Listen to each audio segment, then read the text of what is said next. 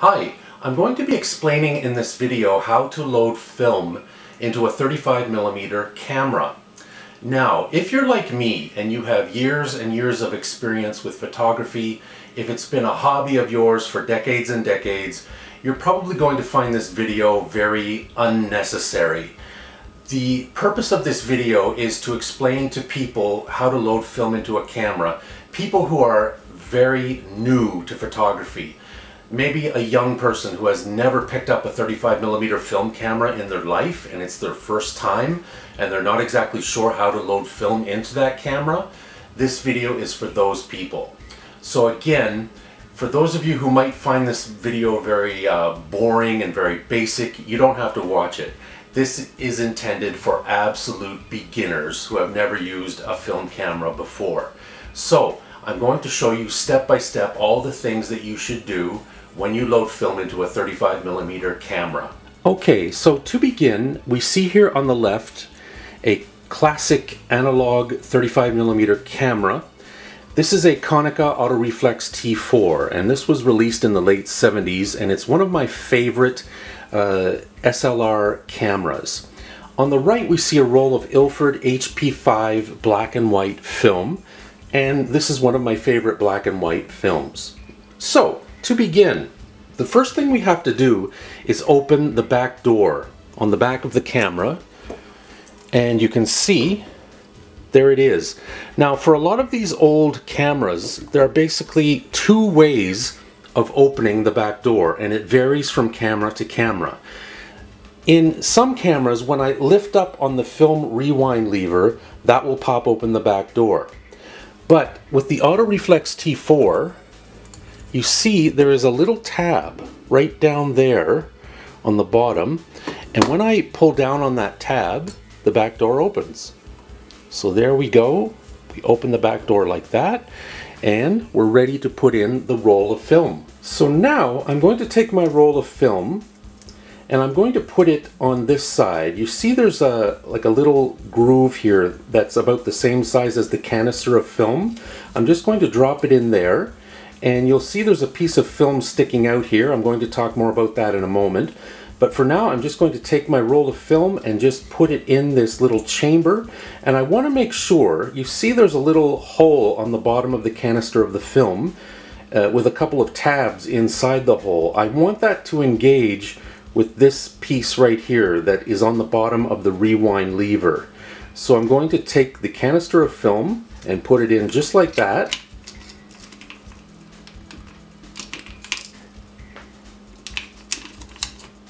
You can see, I'm just going to show you in advance, up here there's a post, and this is the advance lever. This is the lever that that advances the film. After you take each photo, you're going to move that lever forward and advance the film to the next shot. And you can see that that lever is attached to this post right here, and there's a little slot in the post. You see it? I'm going to stick the end of the film into that slot. So I'm going to gently take the film and pull it out of the canister. Now, we don't want to pull out too much. We're just going to pull out enough so that I can stick the end of the film into that slot. Just like that. So you see I got the end of the film sticking into the slot right there. Alright, so what I'm going to do now, I'm going to take the advance lever and move it forward. And you can see it's pulling the film forward. Just like that.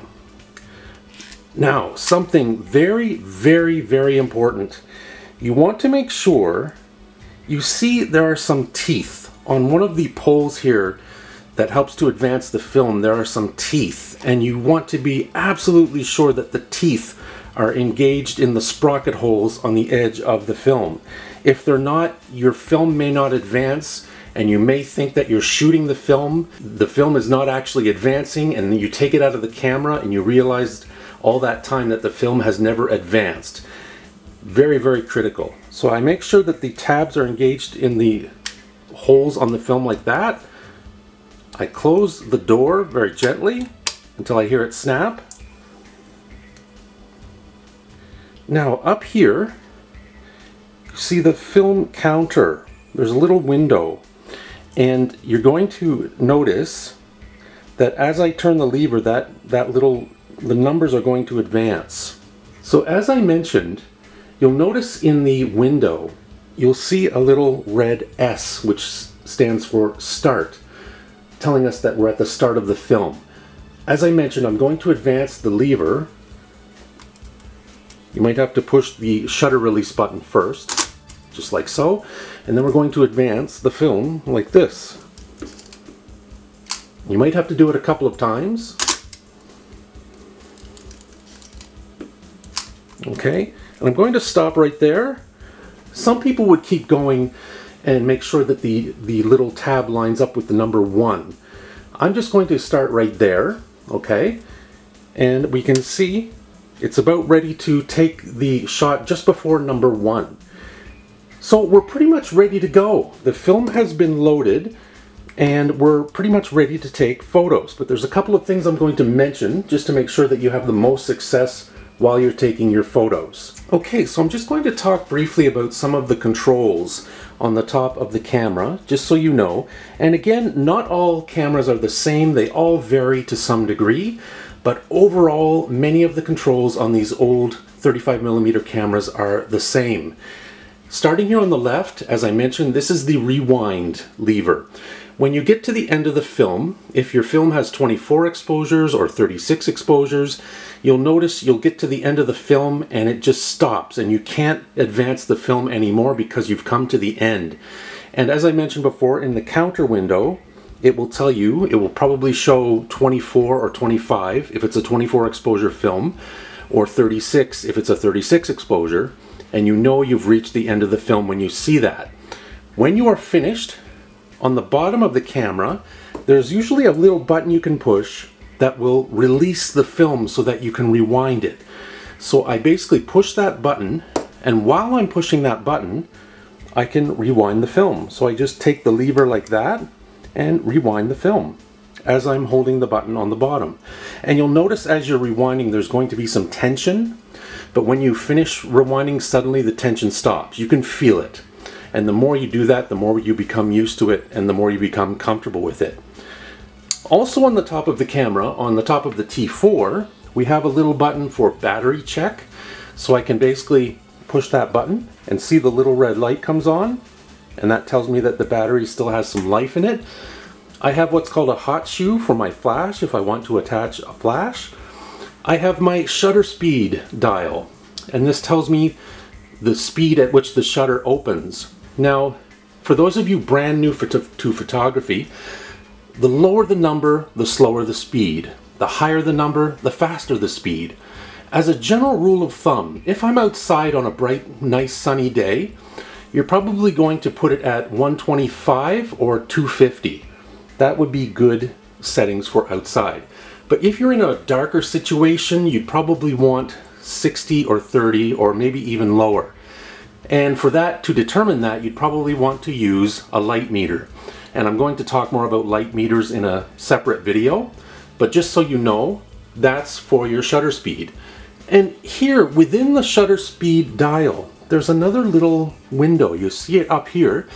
That's for setting the ISO of the film. This is the sensitivity of the film. And you'll notice on every film there's a number, whether it be 100, 200, 400, 800. We want to set the ISO to the film that we put in the camera. So the film that I put in the camera is Ilford HP5, which is a 400 speed film. So I'm going to lift this and move it to 400. Just like so. And as I mentioned before, we have the film advance lever and the shutter release. So I push this silver button to when I'm ready to take the photo. So basically, I look through the viewfinder, I adjust my focus here on the lens, and also this is my f-stop setting up here. And basically f-stop is like the sort of iris of the lens. It works very similar to the pupil of the eye. And again, if I look at the numbers, a higher number, we want to use that for a bright setting. So on a bright sunny day, we're going to want to put that number to 16 or 22. In a lower light situation, I'm going to want to move it down maybe to 5.8 or 3.5. So that's my little rundown about how to load film into a 35mm single lens reflex camera. The process is a little bit different depending on the camera, but overall it's roughly the same for most old 35mm film cameras. All of the steps that I just showed you are pretty much applicable to most old vintage cameras. If you have any questions, please ask. You can leave a question in the comment section. I would be happy to answer any questions you have. Please subscribe to the channel. I post new tech reviews every week. So if you want to see more videos like this, please subscribe. Leave a comment, give us a thumbs up. It would be greatly appreciated. Thank you, and we'll see you again next time. Take care. Bye-bye.